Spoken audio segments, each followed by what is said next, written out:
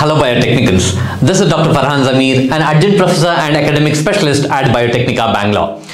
Today we are here for a great series which is Ideas to Innovation. So we are transforming ideas and getting it to innovation. So this is mainly dedicated for people who are doing research and especially they have been stuck with a particular research, and hence this is called as my research topic. So what is this my research topic for today? We will try to dwell in. Let's go in.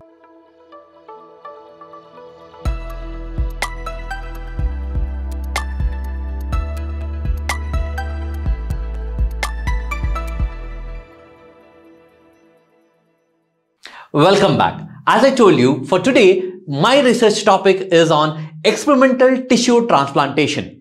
Now, I call it as a topic which is very close to my heart, and let me try to take you upon an entire saga, an entire story of how exactly experimental tissue transplantation can take place with a specific reference of skin grafting. Okay, so how do I take skin grafting model and then try to study the tissue transplantation? So to begin with, now what do you observe in this particular slide?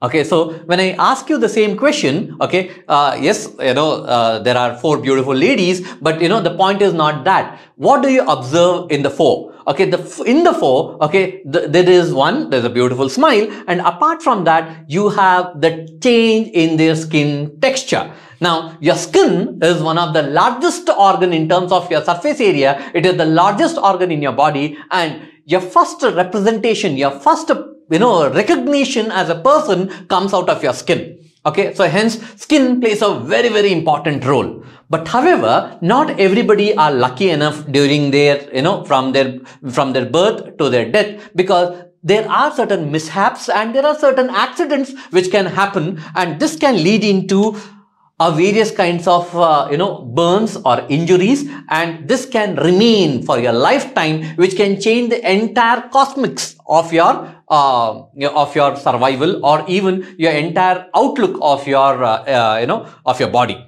Now, I did not want to include certain disturbing images when I was actually researching on this particular topic, and onto Google there are so disturbing images that people, when they get first degree wound, second degree wound, third and fourth degree wound, it is so disturbing to actually view it. Now, if it is disturbing for us to view it, just imagine of that person who is actually suffering with that. And hence, with science, as I always tell you, we need to execute good science which can minimize suffering. And one such beautiful topic is the skin grafting, which can again regain. It could be a rebirth for the person who is actually suffering. Now, before we go into the depth of how exactly things have been done using different kind of models, let me try to give you a brief background of how exactly a burn injury happens, and what are the various components of your skin. Now, when I refer skin is a beautiful organ. It is just a gunny bag wherein every part of yours, every organelles of yours have been packed up. Okay, and it is totally elastic. So it has majorly three layers. Now, the first layer, or the topmost layer, is called as the epidermis.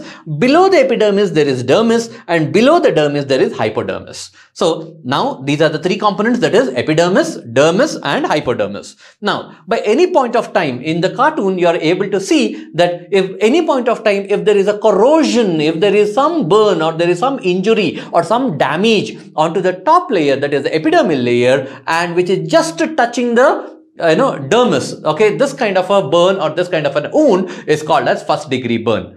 Now, in the second degree burn, this reaches the dermis, and that is how you can see the dermal layer, which is like completely exposed, and this is called as a second degree wound. But however, in third degree and fourth degree wound, which are much more disturbing and much more deeper, so this can go into your hypodermis, and this can lead into a lot of invasion, pain, burning sensation, and especially in most of the conditions, if it is being maintained in an unhygienic environment, okay, this can lead into secondary infections also. So with this as an understanding, how do I, if let me take a scenario. If there is already a subject who is like completely burned, okay, what is the various other mechanisms in which I can look upon using science, so that using tissue engineering or tissue grafting technology, how can I regain the same texture of the skin? Okay, but for this to happen, for me to address this particular research topic, okay, I need to have an experimental model. Directly I cannot work on humans, and hence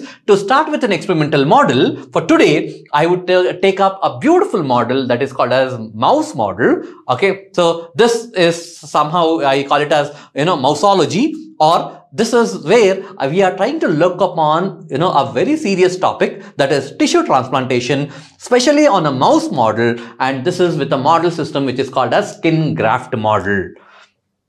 Okay, now you can ask me, sir, why give a mouse a skin graft? Now, what is the necessary for me to consider a mouse as a skin grafting model? Now, one way to investigate what we have found out is, what we actually do it in the test tube, what we prove it in vitro, many a times it is not true in vivo. And hence, to establish the connectivity, to establish the biomimicry of humans, okay, we need to have an in vivo model. And one of the best model, okay, which can actually mimic the entire whole, human body is the mouse model.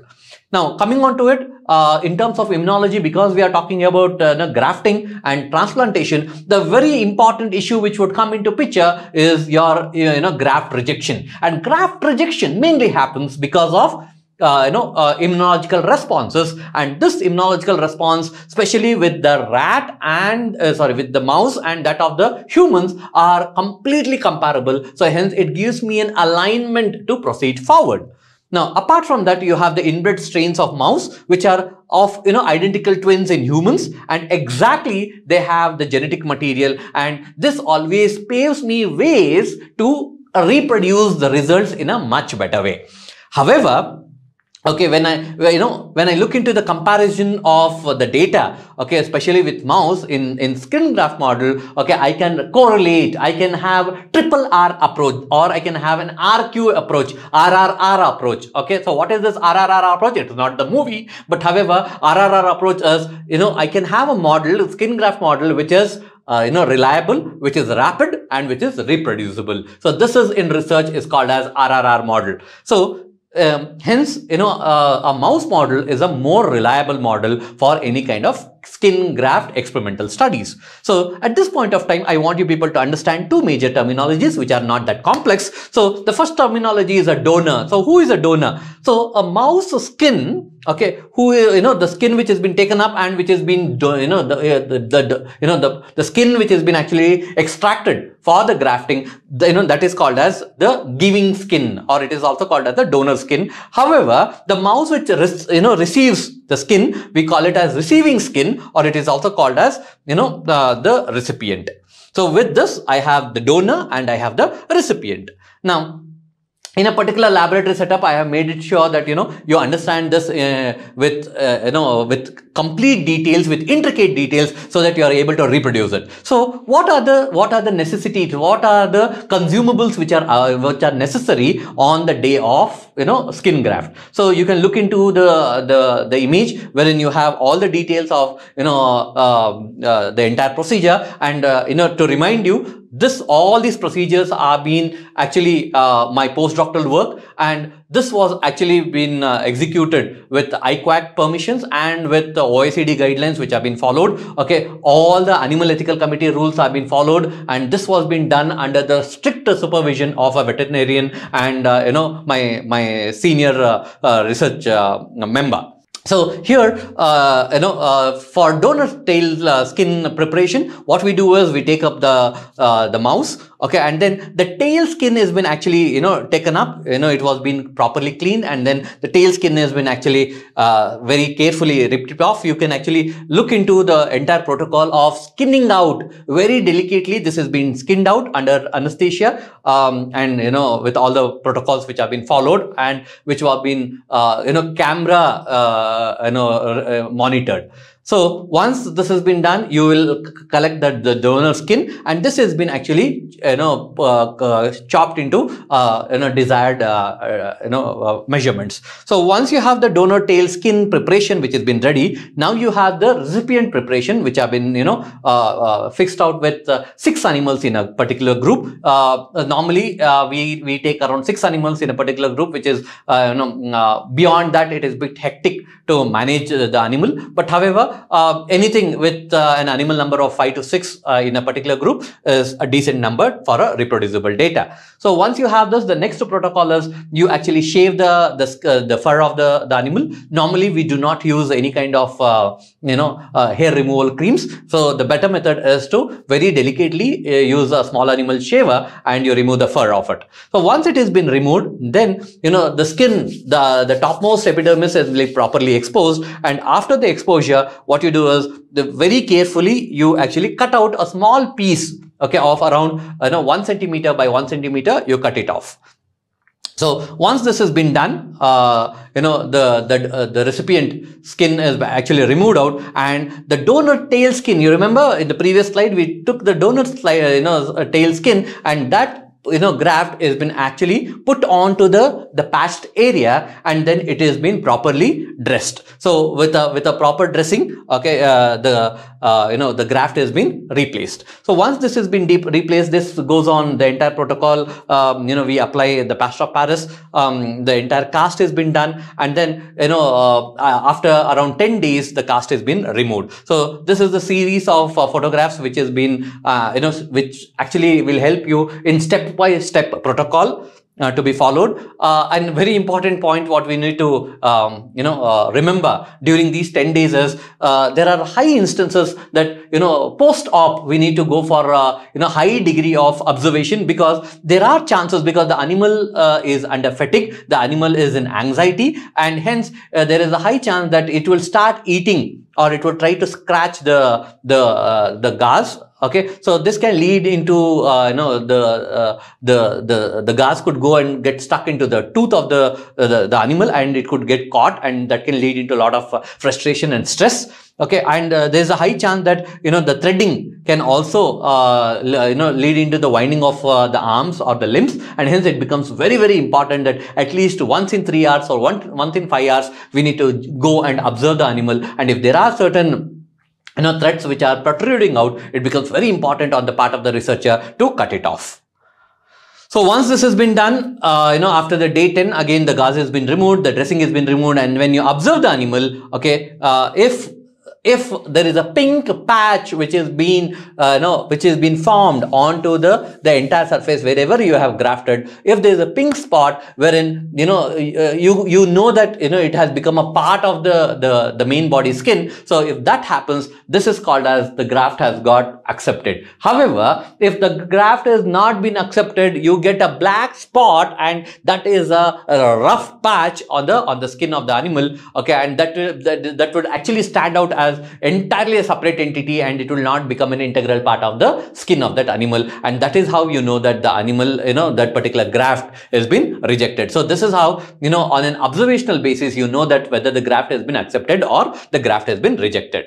Now, you can use various kinds of models. You can take black Swiss mice, you can take up SGA variety, you can take up albinos, okay, depending upon your requirement and what exactly you want to study, you can actually formulate your work. Now, apart from that, you can also, until now, whatever I illustrated, that was a single graft, but you can also go for a double graft. So onto a double graft, you can have, both the sides which could be grafted on the animal, and depending on your requirement, whether it comes from the same animal or the same species, same race, or you want to have a graft from another race, or which we call it as a xenograft and other things, you can still experiment. And this is also will follow the same protocol which was followed for the single graft. Now, this we again extrapolated to into various kind of immunological studies, various kind of biomarker studies, various kinds of inflammatory biomarkers and other components. I did not wanted to show those components over here, but the entire intention is, skin grafting model is not difficult.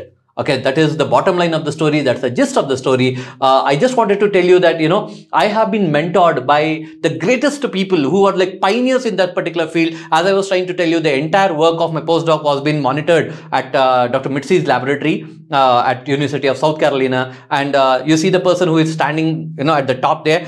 She is Jessica, who is now she worked as a postdoc at Howard University, Boston campus. And then it was David who actually helped me out for a lot of my studies. Then, I have Bob Price, who is the editor-in-chief for Journal of Microscopy. The man on the right is none other than Professor Patrick, who is the entire developer of the open source tool which is used for microbiome, which is called as Mother. And not to forget, Sharon, Dr. Sharon, she was, an experimental person who actually helped me in developing a lot of notobiotics, especially at University of Chapel Hill, North Carolina, and at Duke University, North Carolina campus. So all these people, were instrumental in shaping me up. Okay, and because of all their knowledge transfer which happened, they mentored me in a very well fashion. And whatever small things, whatever I have learned is mainly because of good mentors. So the gist of the story is,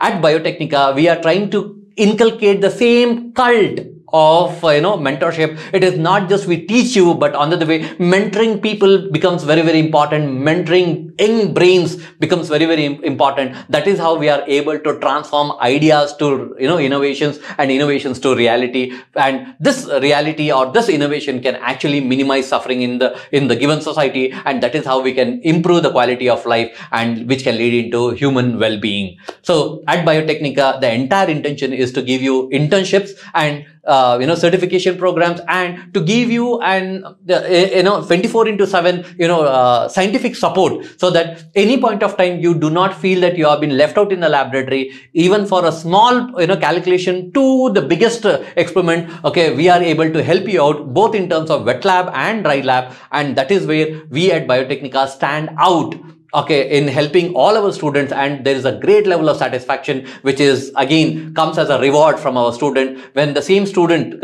completes their PhD or their postdoc, the kind of gratitude what they exhibit is simply unexplainable. And that is why we make sure that we give you full support to pursue your research or your postdoctoral studies or your MTech dissertation work, so that your satisfaction is our motivation, and our motivation will actually drives us for the next level, so that we can bring good science finally to the young scientific enthusiasts. So with all these things, I thank you people for getting connected and staying with us for a very, very longer time. Please do subscribe to Biotecnika, and also join our Telegram channel, wherein you get regular updates on everything. And not to forget, don't forget to avail a lot of scholarships which have been actually given by Shekhar Suman sir, who is the CEO and MD of Biotecnika and Rasainika. So with all these things, we are with open hands, we welcome you for any kind of assistance at Biotecnika, so that we together can make a difference. Thank you very much.